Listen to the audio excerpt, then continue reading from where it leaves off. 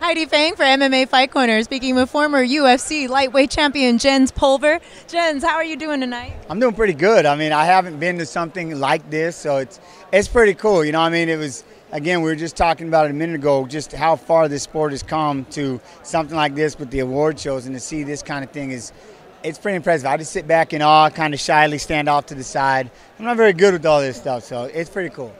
What have you seen out of some of these newer prospects? You got some guys that are up like for Breakthrough Fighter of the Year, like a Conor McGregor and Nick Newell. What do you think about those two guys, or just some of the ones that you've seen and the way that the sport's evolved? No, I think the biggest thing was, again, when this thing first started, Hoist Gracie, the real pioneers, there was no weight class, there was no time limit. If you were ground, you had no stand-up. If you were stand-up, you had no ground. Then it started evolving. When I came in, the wrestlers started kind of at least dictating the pace. But now you have those kids. You're talking elementary school going, I'm going to be an MMA fighter, and they just go to town, and they, you know what I mean, they get after it. And so now you're starting to see those fighters that have been doing this 10, 15 years, and their styles are unmatchable. They're incredible. Right, speaking of which, someone you're very familiar with, BJ Penn, he's going to be coaching Tough 20 opposite Frankie Edgar, and you coaching experience back at Tough 5. So what do you think about BJ still going and still pursuing the career? Well, I think the first amazing thing was BJ used to complain about making 155, and now he's dropping to 145. So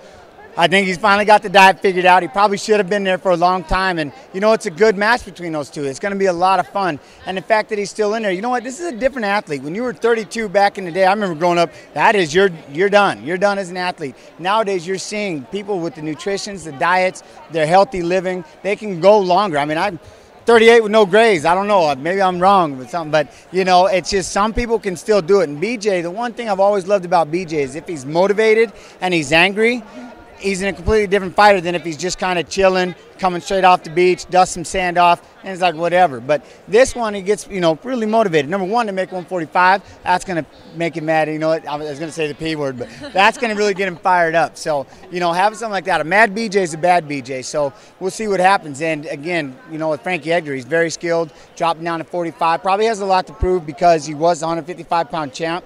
Now you assume, hey, I'm fighting smaller guys. I should be able to beat him. So we'll see. Well, we thank you so much for your time, Jens. Have a great night.